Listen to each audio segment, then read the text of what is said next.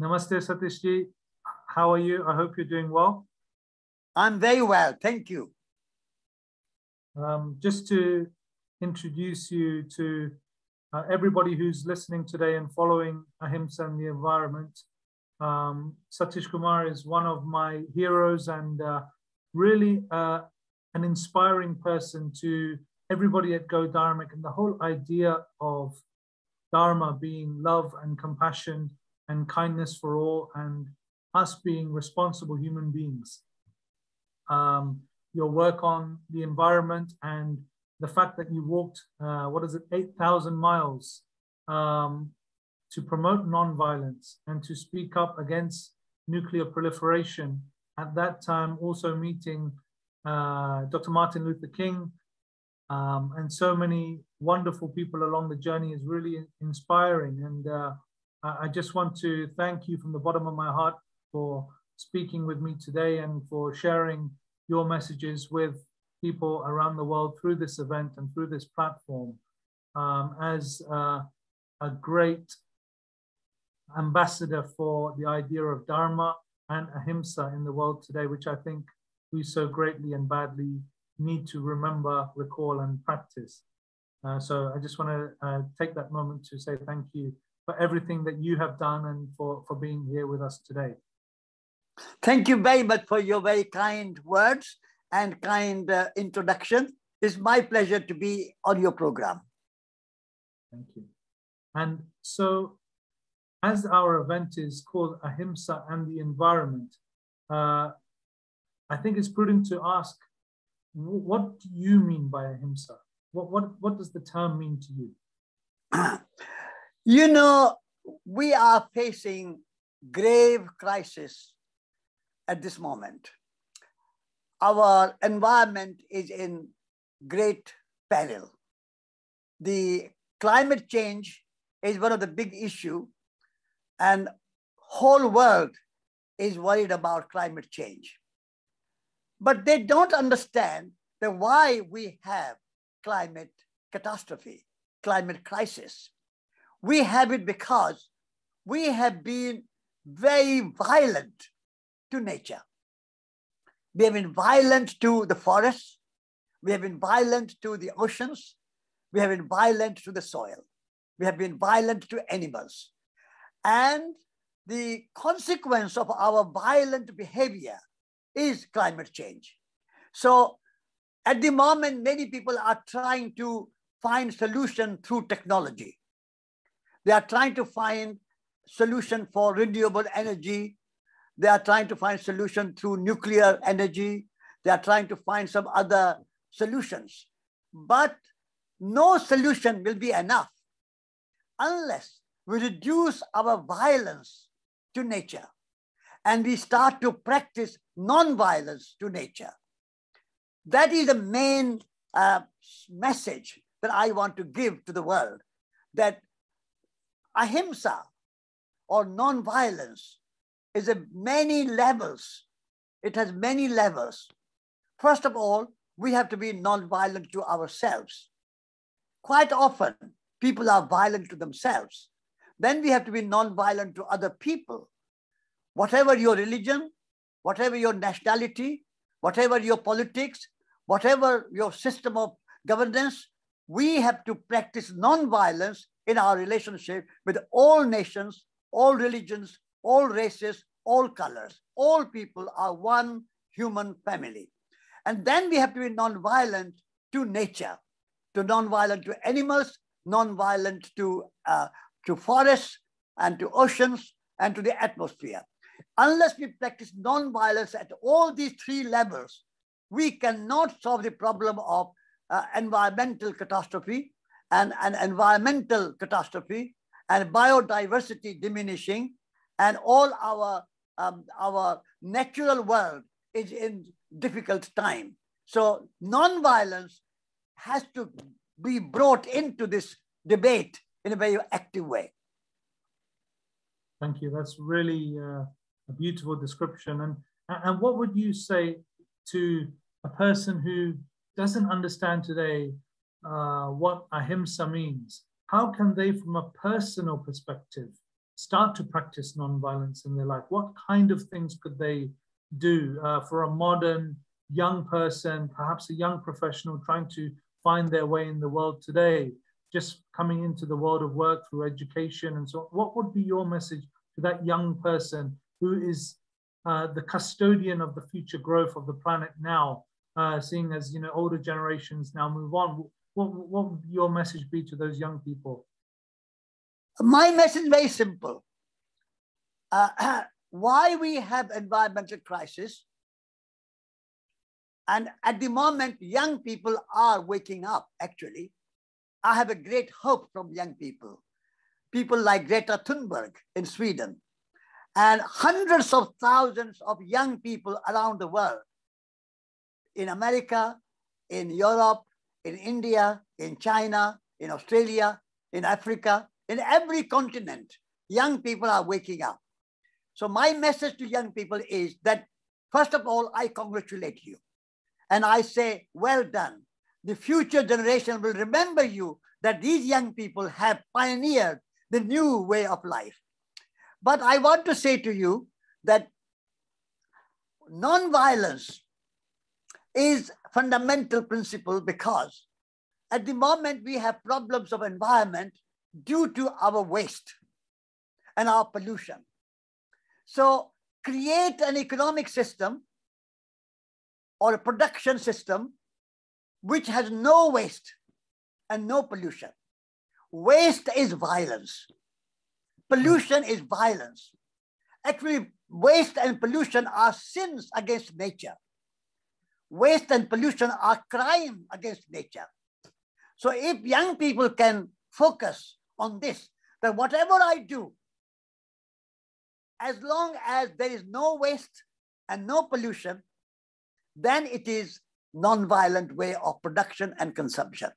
If there's any waste and any pollution, there's a violence to nature. That is, the young people have to create a new kind of economy. The older generation has created economy which is wasteful and which is polluting. And so young people have to create a new kind of economy. And so we also need a new kind of education. At the moment, the schools and colleges and universities are training young people to go in the industry in the same old way. The educational system we have today was designed for the 19th and 20th century, when economic growth was the dominant paradigm. But now we are living in the age of ecology, the age of environment. And our educational system has to become more nature-centered, eco-centered, rather than ego-centered. At the moment, our educational system is very ego-centered, egotistical. Always, when children and young people leave universities, they are saying, I want to be successful. I want to get big job. I want to earn lots of money. I want to own a big house. I want to have a high position, power, control, prestige, status for me, me, me. So our educational system is based in me culture. I would like to change that education, and I would like to see moving from me culture to we culture. It's all of us together in this planet Earth, and how we live in harmony with ourselves and in harmony with nature. That is our project. And in harmony with nature and harmony with people, if we live, then we will be fine. We will be better off. And so everybody's interest is interrelated, interconnected. No one person can be successful and be happy and an environment be sustained. It cannot be done. This is why we have problems of injustice and environmental problems. So this is my message to young people. Create a new economic system which is non-violent economy, non-violent relationship with nature, and production, consumption without pollution and without waste. So cyclical, sustainable, which doesn't create the same level of waste. And I think you spoke about it a lot in your book, Soil, Soul, and Society. The soil and the society is there, but where does the soul come into that? Like, how is this a different level of consciousness that we're talking about for people to understand? The soul is ourselves, our personal being. So when we have a relationship with other people and relationship with nature, that has to be soulful, meaning that has to come from love and compassion. That is quality of the soul. So when people are acting for the environment, you can act out of anger, out of fear, out of anxiety. That is not soul quality. That's the quality of the mind. Because of our mental exercise, we are becoming angry, and we are becoming anxious, and we are becoming fearful, and we are becoming untrusting.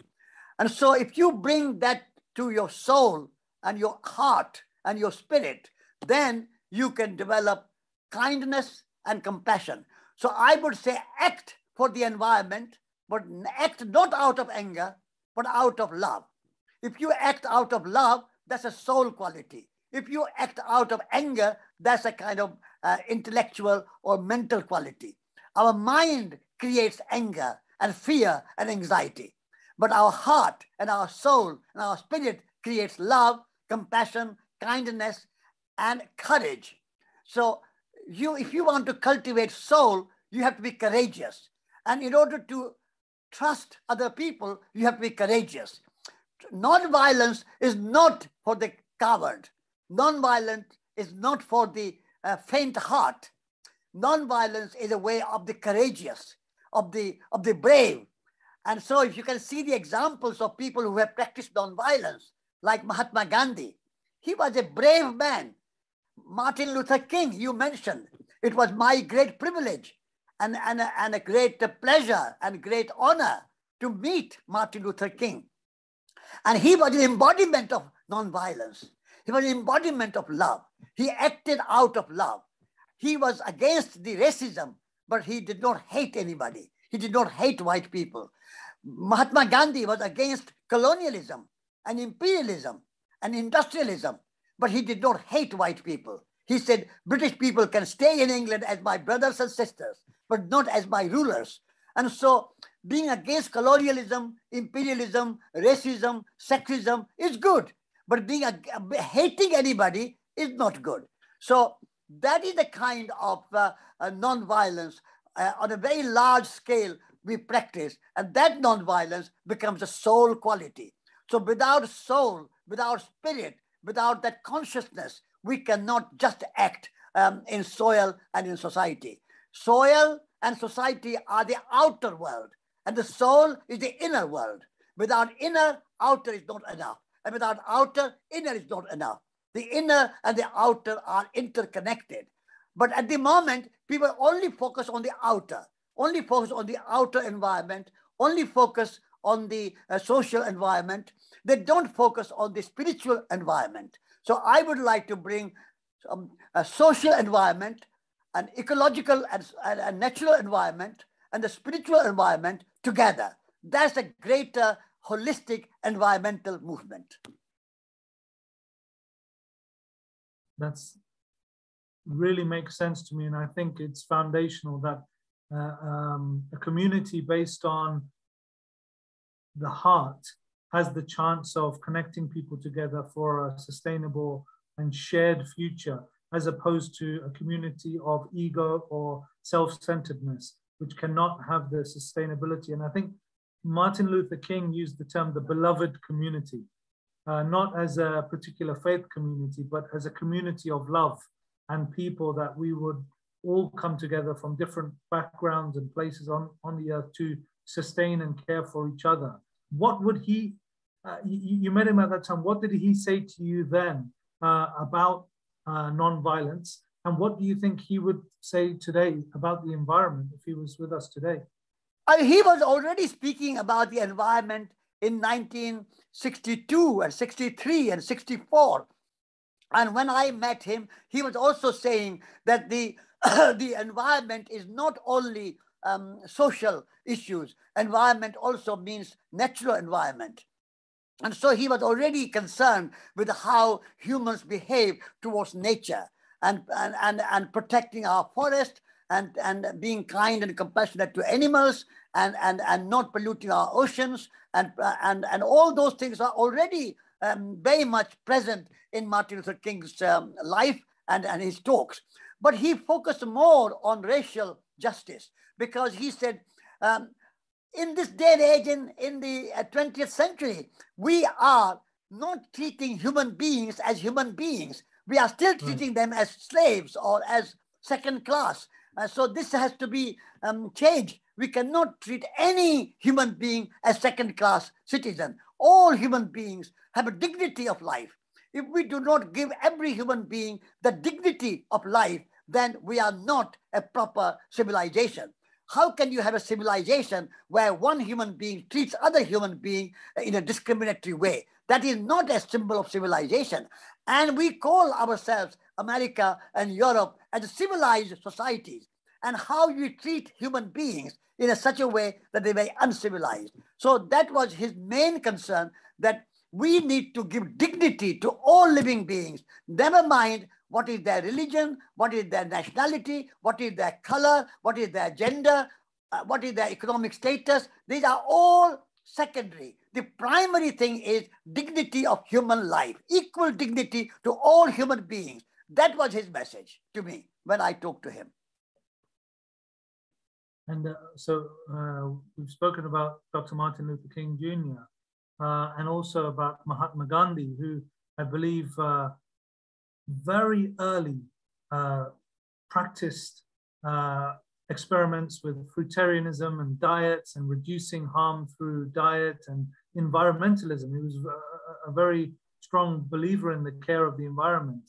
What would you say about Mahatma Gandhi and his legacy of non-violence, which is today remembered predominantly by the world for his political action, but in terms of his environmental message and in terms of sustainable culture, whether it's self-production, rule, as it were, that he used to, the Swaraj that he used to discuss. What would you say about that in the environment of locality? Mahatma Gandhi, even in the 30s and 40s, was aware that the industrial civilization is causing tremendous harm to nature and to environment. He used to say there is enough in the world for everybody's need, but not enough for anybody's greed. Right. And he said even in 1920s and 30s and 40s that our human civilization and our industrial civilization is very much greed-based and not need-based. So we need to shift from greed to need, because if you have a greed, even small number of people cannot satisfy their greed and they can create havoc in the world. So change from greed to need. That was his message. And he also wanted to say that everybody should start with themselves. Your transformation begins with yourself. You cannot ask other people to change without you changing yourself. You have to practice what you preach. And therefore, he used to say, be the change that you want to see in the world. And that was his great message. And so he wanted Swaraj and Swadeshi. Those were the two words, means self-rule and local economy. Because when you have a local economy that is small scale, human scale, arts and crafts, and more decentralized and more local and more cyclical, so that whatever you take from nature goes back to nature. You use nothing which is not reabsorbable and recyclable back into nature. But the economy of nature has no waste and no pollution and no centralization. Economy of nature is a perfect example for us. Nature is the greatest teacher for Mahatma Gandhi. And also similar to Mahatma Gandhi was Rabindranath Dass Tagore. They lived at this more or less same time.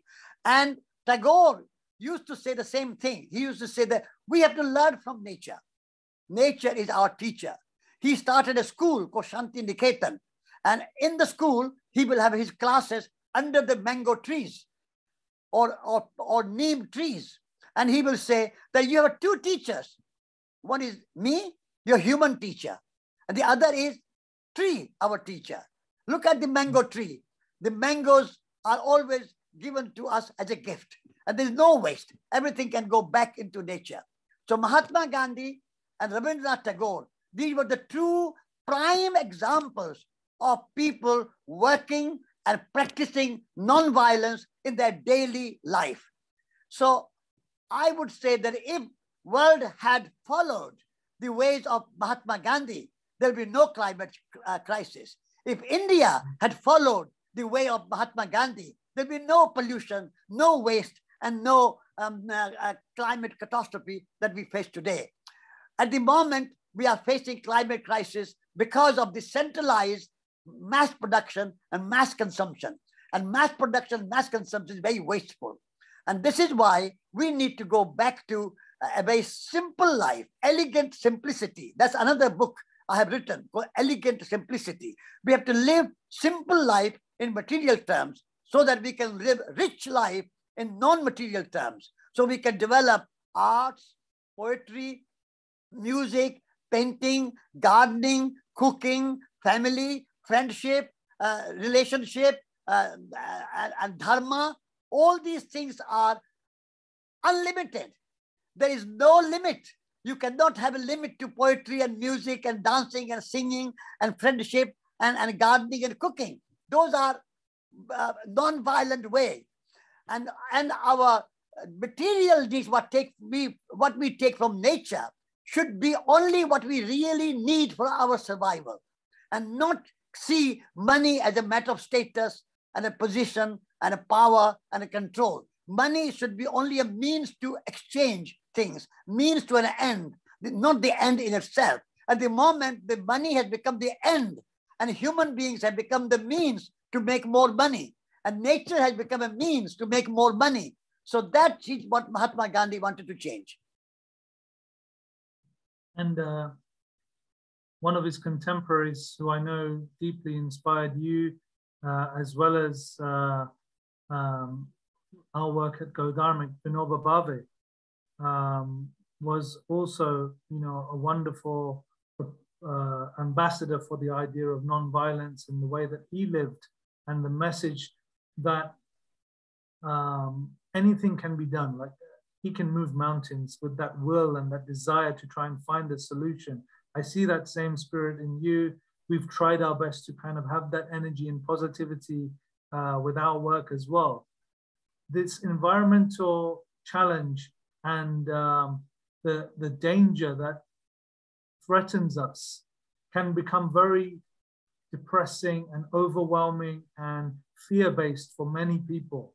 How does one approach this catastrophe with love and in a way that we do not create more negative emotion, negative karma in the space? And how can we move mountains and really achieve the seemingly unachievable challenge that faces us? I mean, you mentioned Vinoba Bhave.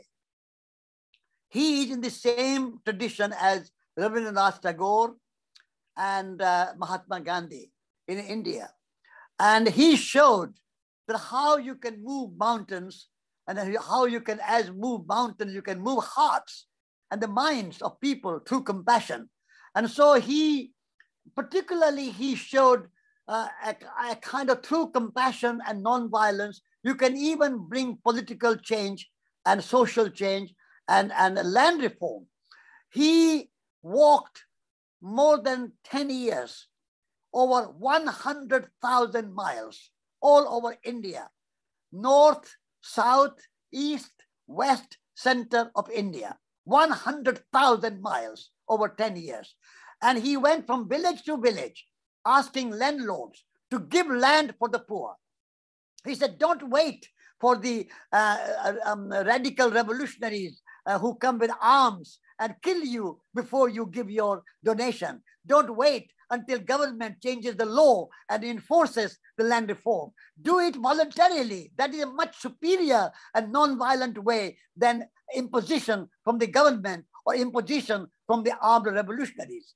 And so Vinoba Bhave appealed to the hearts and the souls of people, and he managed to get 4 million acres of land in donations. Can you imagine in India that he could collect 4 million acres of land, and he distributed that land to the poorest of the poor, wretched of the wretched, lowest of the low people who were Harijans, who were Dalits, who were untouchables, who were outcasts. And he said, we have to give, like Martin Luther King, Vinoba Bhave said the same thing. We have to give dignity to all living beings and dignity to all human beings. And how can you treat any human being as a Dalit or as untouchable or as a Harijan? They are human beings. So we have to go beyond this caste discrimination and a putting caste down.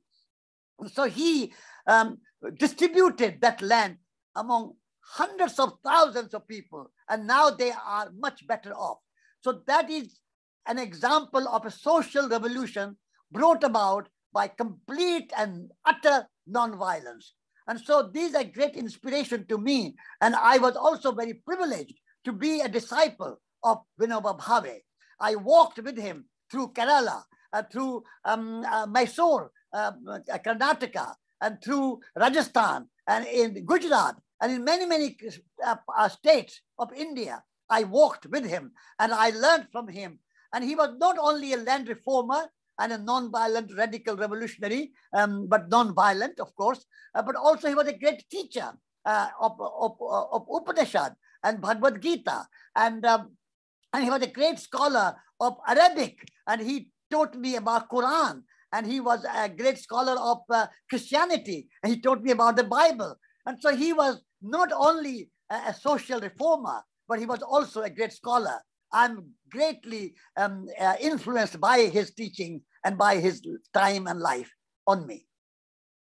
That's amazing. And, you know, I feel blessed that to be listening from you about your experiences with him, and it shines through when you talk about it. And one book that I really loved was this Talks on the Gita, which he spoke about when he was in the jail, the 18 sessions that he taught, and he spoke, and you know, he started by saying, I live in the air of the Gita.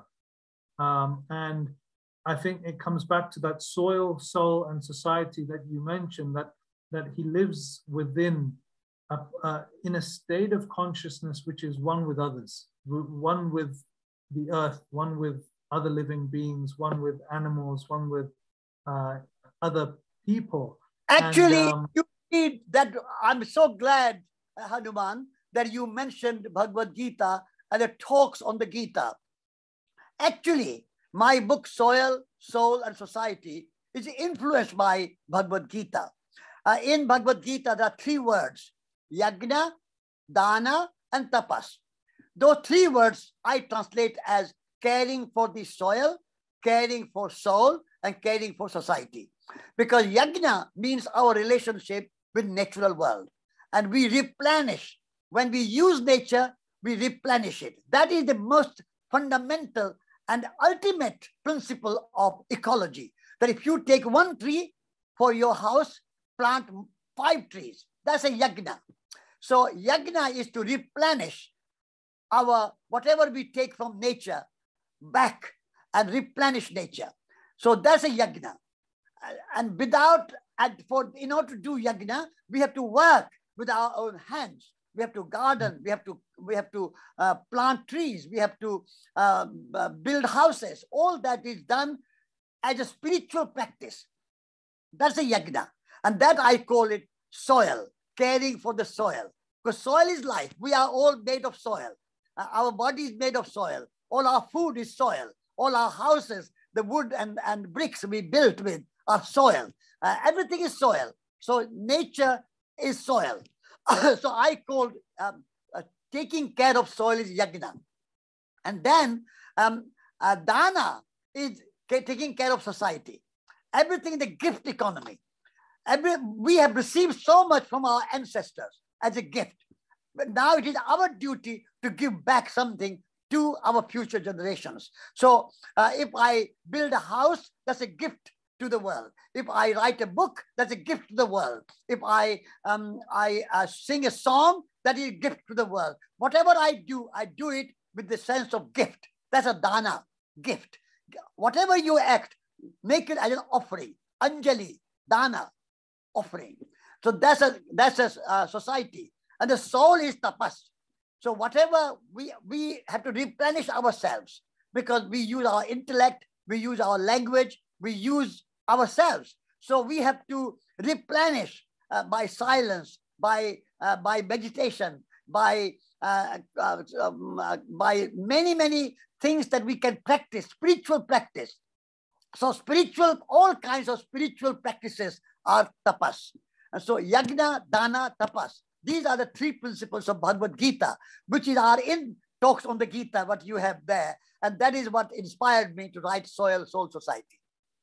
That's amazing. I have both of the books here with me. They're the two books that I brought with me to speak with you. So that's really amazing. And what would you say to people who are living around the cities, who don't have much touch with nature at all? You know, we don't have many green spaces around us anymore, or our children don't know, you know, where food comes from. They've never grown anything themselves. The only green space is a small football pitch that they might see where they play or something. They're not in touch with nature as previous generations may have been, particularly before the 70s, and really kind of dense population growth as well as urbanization of towns and cities. How can one become more in touch with nature from a young age, and what should we do to try and connect with nature more personally? I would like to see every school all over the world, every college and every university being associated with the farm. Because if children study 2 or 3 days in a school, in a classroom, and then 2 or 3 days out in nature, on the farm, working, growing food, planting trees, walking in nature, all that, watering plants, everything what we do, every school, every university should have that association with a farm. Even in the cities, I would like to see all the roofs of the cities having garden. On the roof garden, you know, only you need about 1.5 foot of soil on the top of the roof to grow mint and rosemary and thyme and tomatoes and a cucumber and many other vegetables you can grow on your roof. So every roof should be turned into a garden. Even on the walls of the city houses, you can grow vegetables, what you call vertical garden. So you don't have to send nature into exile out of the city. Nature can be brought back in the city. And our city should have squares and gardens. And in the gardens, we should have everything. Fruits, flower, herbs, vegetables, everything should be in the garden. Garden should not be only ornamental. Garden should have a variety. And that includes vegetables and herbs and fruit and flowers. So if we can have that in gardens, and London is 48% is green. And we have a Richmond Park, and we have a Hampstead Heath, and we have a Regent's Park, and we have a Hyde Park, and we have Green Park, and we have so many parks. But those parks are just ornamental, just grass and lawns. I think that lawn is like a green desert. I don't like lawns. I would like to see fruits, flowers, vegetables, herbs, trees. All these things should be in the city. And the city should have squares, but the square should be beautifully with water and fountains and flowers and trees, so that children can come and play in the square and traffic free. So we can redesign our cities, and we don't have to make our cities into concrete jungles. They can be living cities. They can be ecological cities. So I'm not thinking that cities should be an impediment to environmentalism. Cities should be kind of green deserts or green concrete jungles. Cities can also be transformed into beautiful green places to live, and people can enjoy good life. So let all children and all young people be connected with nature. Otherwise, children fear nature. They don't know what nature is. They don't know how to grow food. They don't know the names of the fruit and vegetables and trees. So our children are suffering from nature deficit disorder. We need to bring nature back into schools and children's life so that they can be free of nature deficit disorder. That's nice. And what would you say around, I mean, one of the really concerning things is the loss of biodiversity on the planet. Since if we consider that 50% of the animals of the world are now extinct just in the last 50 years, it's a horrifying fact to hear about the amount of animals that are facing extinction in the near future. How are we treating the vast biodiversity, and what is your view on that? It is a violence, right? Like it's a great violence that we're committing to lose such biodiversity that many animals, many future generations won't even know existed.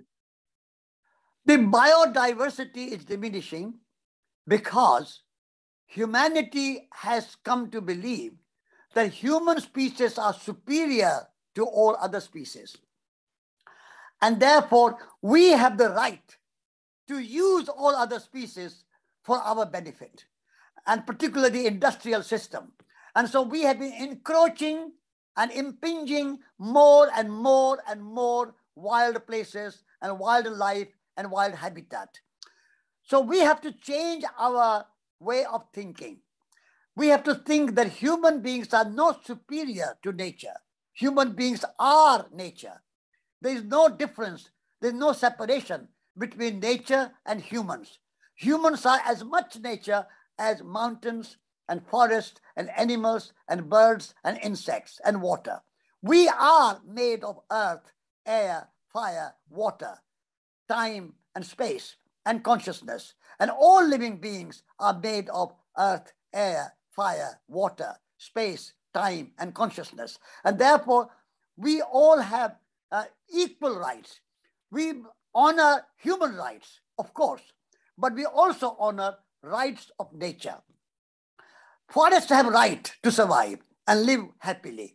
Animals have rights. Oceans have rights. Rivers have rights. All living beings have rights. But we humans have somehow reserved human rights for ourselves. And we think that no other species have any right to live. They are there only for our use. We can kill them, we can eat them, we can cut down the forest to make more farms. And 30 to 40% of food is wasted. We are producing so much food to make profit and money, but 30 to 40% of food is wasted. And lots of food we are using to turn into biofuel. And we are turning lots of our food like potatoes and a corn into plastic. That's a waste. So on the one hand, we are diminishing biodiversity and turning that land which we produce food into plastic and into biofuel. What is madness? So I would say we need to understand the intrinsic value of all life and not think that human beings have right to impinge and encroach and destroy and use other lives just for our interest and our profit and our consumption and our production and our economic growth. If we can have that new awareness and new consciousness, then I think biodiversity can be protected. And in terms of meat consumption for diets around the world, especially particularly the Western diet, so heavily based on meat consumption. I think, meat in the past in Asian diets across Asia was a small part for the communities that did consume meat, and it was largely vegetable driven. But here it seems that many people will consume animal products at every meal, at every opportunity, in such high quantities. Although there's a movement now in this last decade of plant-based culture, of veganism, I can see a lot of energy around and an economy that's growing around plant-based diets. What would you say to somebody who's consuming animal products today, and how would you convince them to consider a path, a more non-violent path for the environment? You know, I come from the Jain community, Jain tradition. And our Jain tradition from 2,600 years ago, the vegetarianism started. And also Buddhist tradition had the vegetarian tradition. And so we have always considered that you don't need meat for protein. And my family has been vegetarian for 1,600 years. And I'm 85 years old. Is there any lack of energy I have? Somebody asked me in a school, which is your favorite animal? I said, an elephant. And the child asked me, why? I said, look, elephant is a vegetarian. And still it gets so big and so strong. So you don't need to eat meat to be big and strong. Then the child asked me, what is your second favorite animal? I said, a horse. Why? Horse is again vegetarian and has so much horsepower. So I think this idea that we need meat for our health and for our energy and we need protein is completely misguided. And 25% of greenhouse gases come from meat farming. And a huge amount of water is needed. Huge amount of chemicals are needed. Huge amount of greenhouse gases are produced by animals. And therefore, I think we have to increase plant-based diet as much as we can. That should be an important part of our climate action, that we need to reduce, if not altogether, eliminate meat eating. And if those who are eating meat eat less, and if you are eating meat, which I would advise not to eat, but if you do, only organic and free range, and occasionally, maybe once a week or twice a week, no more. And I was in Italy recently. I was invited by the Vatican. I went for a conference. I had a great privilege of meeting the Pope Francis himself. and the meeting was co-sponsored by the British Embassy and the Italian Embassy to the Holy See. And I was invited for dinner at the British Embassy in Rome. Grand building, a wonderful garden, and there were about 100 guests for the dinner. And I was deeply impressed, inspired, and touched by the dinner served there. But all vegetarian. Can you imagine British ambassador giving dinner to prestigious guests around the world, representing all religions and scientists, and the president of the COP26, Alok Sharma, and the Archbishop of Canterbury, all there. And we were all completely 100% vegetarian dinner. That if a British embassy in Rome can do it, everybody can do it. So I think, I think reducing meat consumption is an imperative for our time in order to address the climate change. And I'm so pleased to hear you say that. And through my working career, I've attended hundreds of conferences where food was a big struggle, where it was steak dinners or it was non-vegetarian meals and not much vegetarian option. And to hear at these high events that now they are changing and people do consider a vegetarian path or a vegan path to be the more conscious solution for consumption.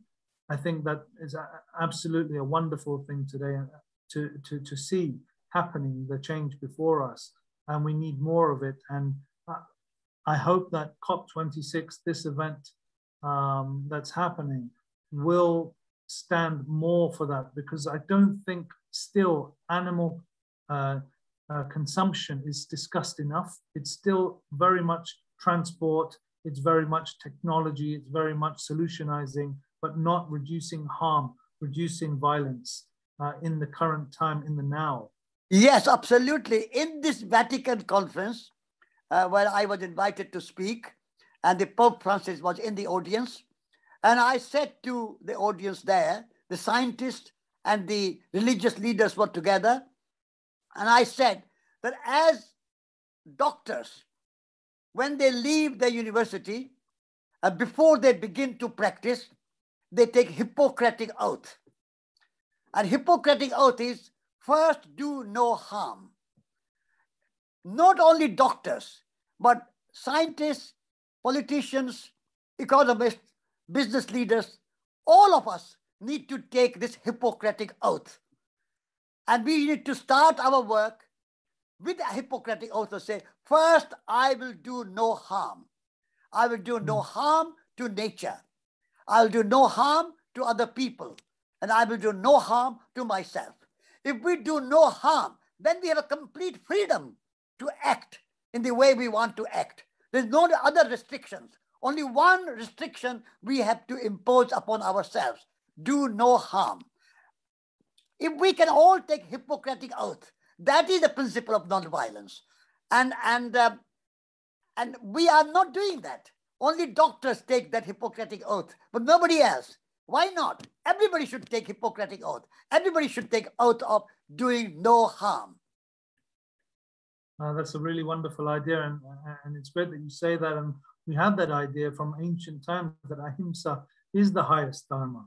There's a reason why they've considered since the ancient times, right? That non-violence is the highest duty and responsibility of civil society to engage with and to understand. And I think if events like this, but even future education can play a bigger role in understanding non-violence from an early age, not to step on the insect as a fun game or to engage in such activities of harm from youth, then we can imbibe that understanding within people from the earliest times. And that's something we at Go Dharmic are trying to do through initiatives like this and efforts in every sphere of life, not just one with the environment, but whether it's food waste, food poverty, people around us here in the UK, in such a rich country, who are children going to school on empty stomachs or hungry, or because while food is being thrown in the bin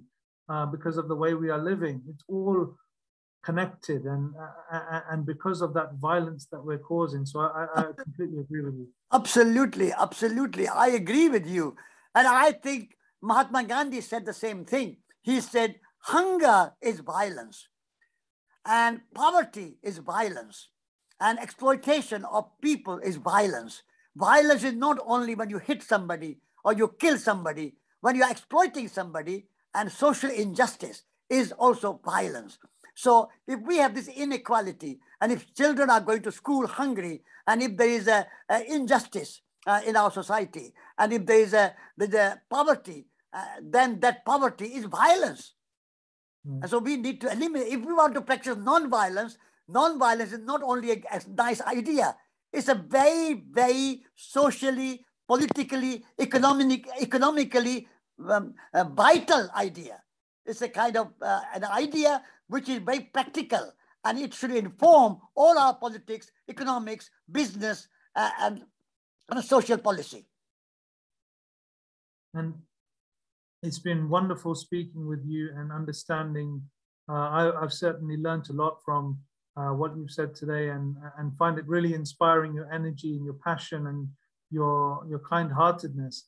What would be your final message to people at COP26, but also to wider society? It's all of the world leaders on the day that we are screening this event, Ahimsa and the environment. The World Leaders Summit is happening. My final message to people gathered in Glasgow for COP26 is that the energy which comes from underworld, deep down under the earth, the coal and the oil, the dark energy coming out of the underworld. This dark energy is coming, and I call it energy from the hell. So don't use the energy from the hell, because that energy from the hell will create hell on earth. Energy coming from the sun and the rain and the wind is coming from heaven. It's a light energy coming from the sky. And therefore, that energy is energy from heaven.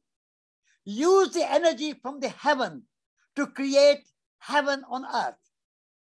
Because we have used the energy from the hell, we have created hell on earth.